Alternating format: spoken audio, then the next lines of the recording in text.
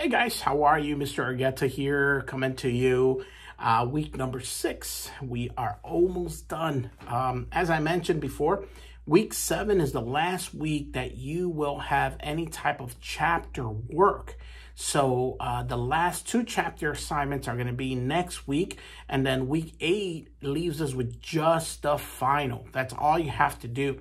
So we're really coming down to the end of this class. If you are watching this video and you are not doing well, please talk to the success coaches here to figure out what you need to do. Maybe it's a better option to withdraw from the class before it's too late. It's unfortunate sometimes that happens, I understand. But make sure you're taking advantage of that if you're not going to make it successfully out of this class. That being said, I want to thank you for your last week discussion. I'll be reading through that, leaders versus managers. I'm excited to see what you have. This is how I gauge if the class is doing well or not. It's understanding when they're able to explain to me what we're trying to teach. And I think that a lot of you do that very well. I want to thank you for that. Now, I also noticed that in this week's discussion, people jumped on that right away. There's 2 videos. One of them is my speech from when I won the Teacher of the Year award. And then the other one, which is the required one, is the Randy Potash thing that I mentioned last week. This is by far my favorite discussion. I love reading your vision, your goals, your aspirations.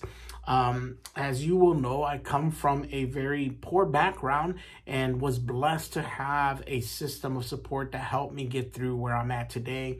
And I understand a lot of you are right now working. I read one person who said that their children asked them, why are they going to school? And they said to have a better future for them.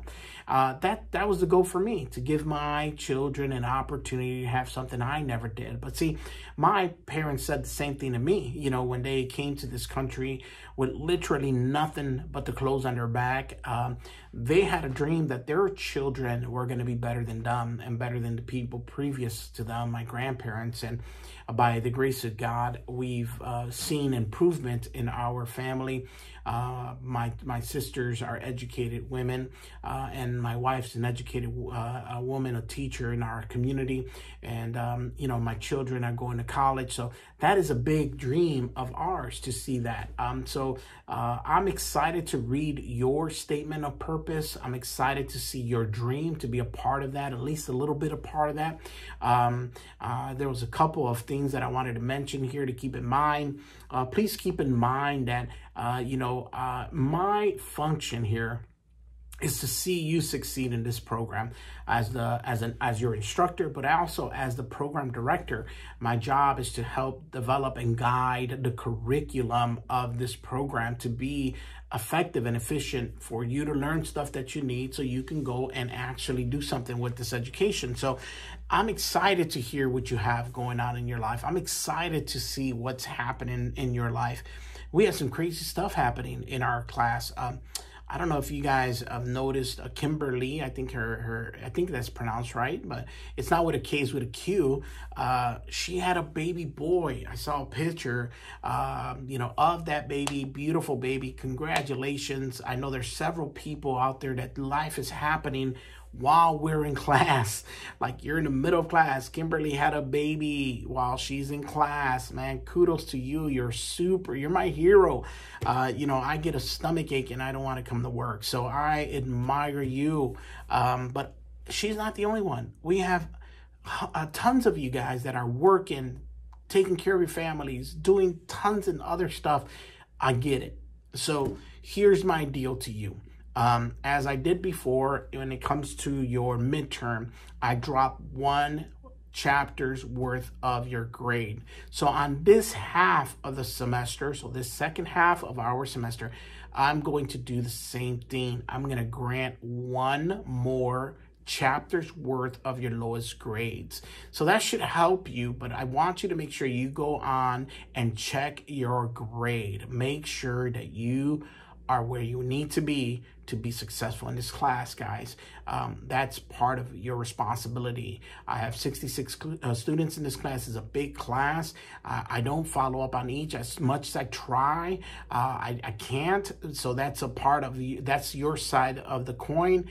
Please go in there, check your grades. And I'm going to go in there after this video, drop the lowest grades, 1 chapter's worth of that.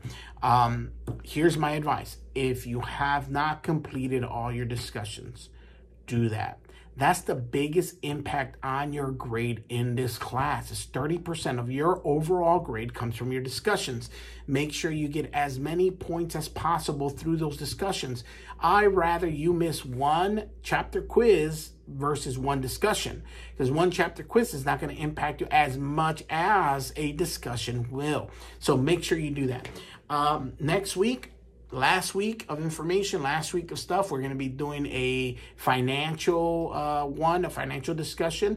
Want to talk about the different vehicles to make money through the financial side of things in business. So I've noticed throughout the years that a lot of times people, when they talk about business, they refer to 2 or 3 concepts. Entrepreneurship side of business, which is like a business management on the entrepreneurship side, and or talk about financial side, the finances of it. Not to be confused with accounting, which is like the management of the money. Finances are the vehicles to make money, the stock market, mutual funds, bonds, securities. We're not going to dive deep into that because this is not that level of class, but we are going to introduce that. And I believe, just my personal belief, is that if you're working and you got an opportunity for a 401k, take advantage of that. If you're able to go into the stock market, take advantage of that. I am a big proponent of that. I think you need several sources of income to succeed in this world. It's great if you have a great paying job. I admire that. I commend you. But if you're able to do some investment, I recommend it. I think it's a high theme. I'm not a financial advisor. I'm just from my point of view. So anyhow, so that's going to be next week. This week, your discussion is my favorite discussion. Give me your purpose statement. All right. Statement of purpose. Sorry.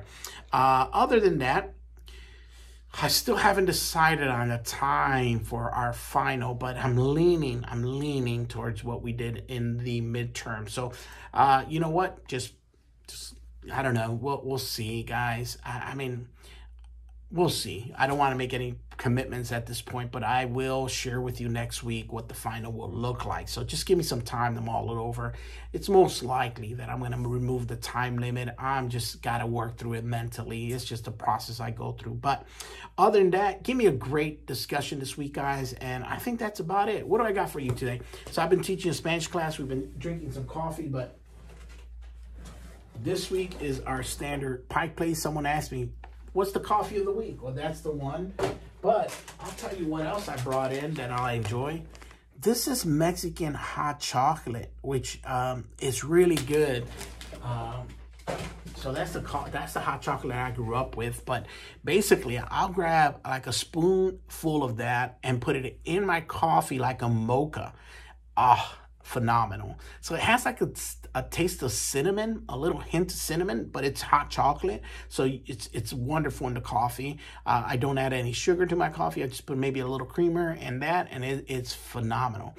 So anyhow, that's the coffee tip of the week. I got nothing else. Juneteenth was amazing. Guys, if you are on social media and you have Facebook, I'm on Facebook. Come check it out. See some pictures that we took and put up there. Would love to connect with you guys. You know, I don't put anything super personal out there. I just keep it. I use Facebook like I would do a billboard out. I don't put anything that's going to offend anyone. I don't take any political stance. I basically just, you know, share life with other people there. And you're welcome to friend me there if you are on that platform. I'm also on LinkedIn. If you wanted to keep me as a reference of some sort, I could do that for you. Anyways, guys, I hope you're having a wonderful start of the week. Crazy weather. We had a power outage over the weekend, but hopefully we're going to start getting better here. Hopefully, guys.